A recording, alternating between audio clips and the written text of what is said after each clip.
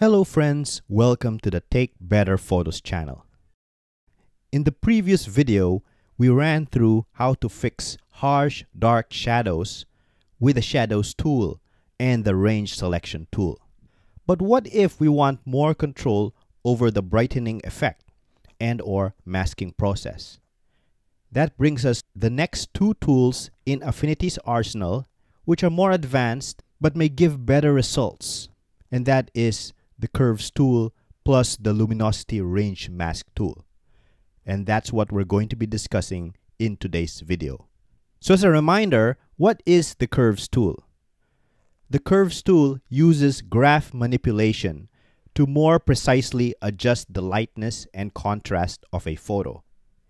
In general, you drag the curve downwards to correct overexposure and drag the curve upwards to correct underexposure. For a more detailed explanation on how to use curves, do watch the video I made on that topic. So let's begin correcting the harsh shadows in this image. As you can see, using just the shadow tool by itself in the develop persona doesn't give great results. Both the sky and the sea is losing contrast and detail, degrading the quality of the image. So let's make a more pleasing adjustment with the Curves tool. Click Adjustments, choose Curves. Click on the left part of the diagonal line to add a handle. Drag on it upwards to brighten the image. The final curve should look like a reverse S. Notice that when fixing dark shadows, the curve's slope is steeper than normal to properly brighten the darkest areas. While the Curves tool has done its job, it has not done so perfectly. The sky and other elements have been unintentionally affected. To fix this, let's add a mask to limit the adjustment's effect. In particular, we're going to use the Luminosity Range Live Mask. But first, let's remind ourselves of what the Luminosity Range Mask is. The Luminosity Range Mask is a tool that enables you to target different parts of the tonal range or different ranges of luminosity. It allows for enhancing specific parts of a photo without manual brushing. For a more detailed explanation, do watch my previous videos on the Luminosity Range Mask. So let's use the Luminosity Range Mask now. Click on Mask and choose Luminosity Range Mask. Select Preview to view the mask. Adjust the curve such that the areas to be targeted are primarily in white, while those that should be unaffected are primarily in black. To make for a smoother mask and a more natural looking result, slightly increase the blur radius. Next, drag the mask inside the curve's adjustment layer.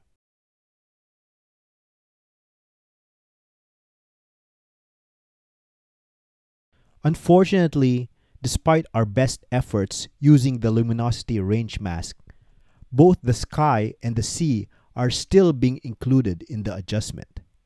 No problem, I can improve the mask by editing it. Click on the Luminosity Range Mask. Paint black on areas that should be excluded from the curve adjustment.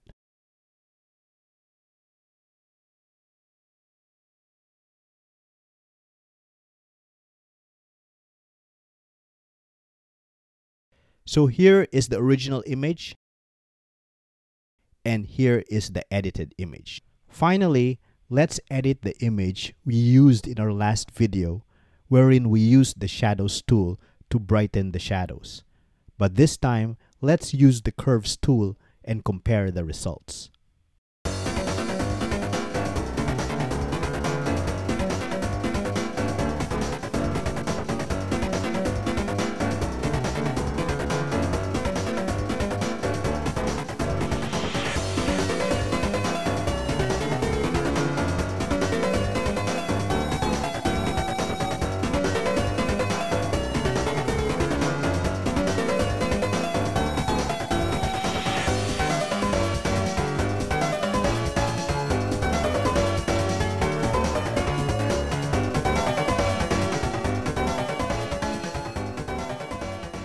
Here is the edited image with the shadows tool.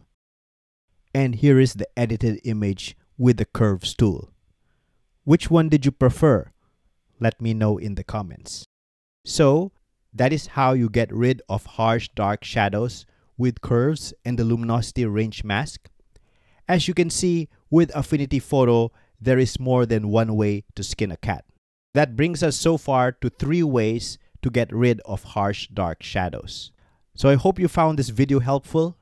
Let me know which method you preferred, using the shadows tool with range selection or the curves tool with the luminosity range mask. Or if you know of any other methods to do the same thing, get rid of harsh dark shadows, do share it in the comments. I'd love to hear from you.